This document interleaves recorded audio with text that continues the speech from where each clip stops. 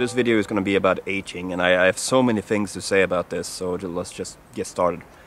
My name is Martin, I'm 35 years old, and according to the norm, a 35-year-old should not be doing what this 35-year-old is doing: record videos and put them on the internet. This one, in particular, is okay because I'm composed, I'm just sitting here, relaxed. But then I've done a lot of other stuff that people would consider, a little bit over the top. But I say, so what? Why are you trying to cure me of my Peter Pan syndrome?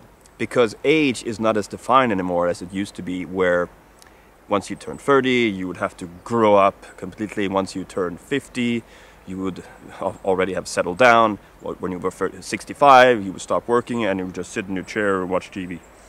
My aunt is over 70 years old. She's hiking in mountains. I'm 35. I hang out with people that are 14, 15, and 16. Not just that, but I do. And in the old way of thinking, that would be weird.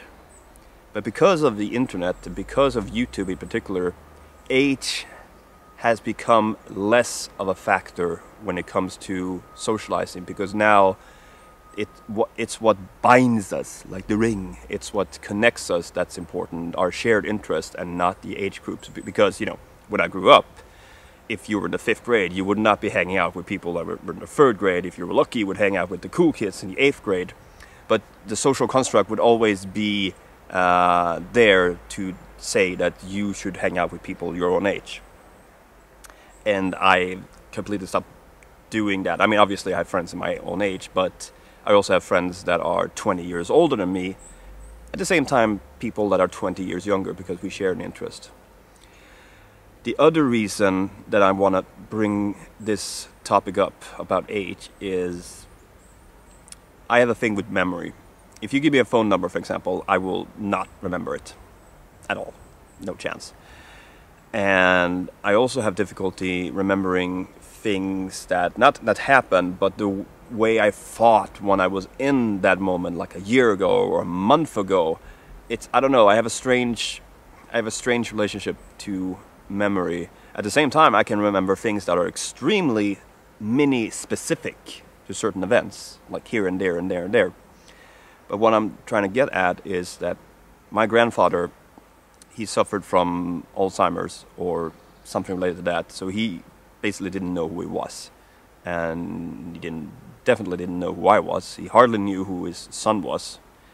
And I'm really scared that one day, because of this, phobia for becoming someone who loses his mind in that way, because of that,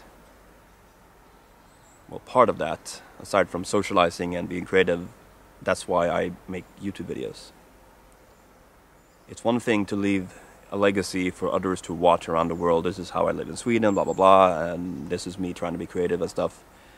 But it's also a legacy to myself. Because if I would one day end up in a situation where my mind starts to fail me, then I would want to have these videos to look back on and have someone say, Martin, that's you. And that would be my attempt to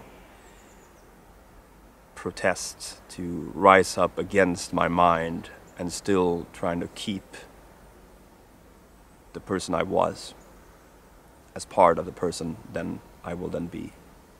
At the same time, after the incident, after the massacre at Virginia Tech, where I happened to be, around, I've realized that when people complain about, oh, I don't want to grow old, I sometimes say, but I always think, you should be so lucky.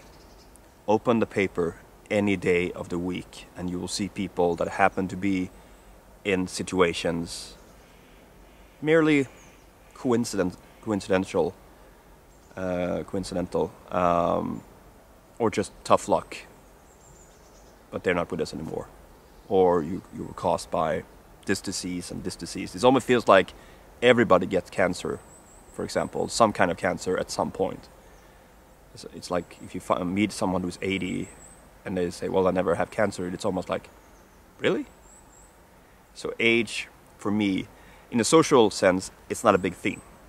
I can hang out with someone who's 14, as long as we connect like up here, and I don't care what people think. I can hang out with someone who's 20 years older than me. Same thing, because it's not age that defines us. It's what we are up here and what we share from here. And having someone tell me that you shouldn't do that and do that, I say, you're just a naysayer. So that's what I was wanting to tell you about age. I'm 35 and I'll keep doing this regardless of what people tell me until, you know, I don't know. But it's my choice. How do you feel about aging? Are you feeling like, you know, I should have done more, you know, back then, or I'm losing, or I'm just becoming this fixed stereotype of what whatever age you are should be? Let me know, and next week there will be a new video from either me or Amanda.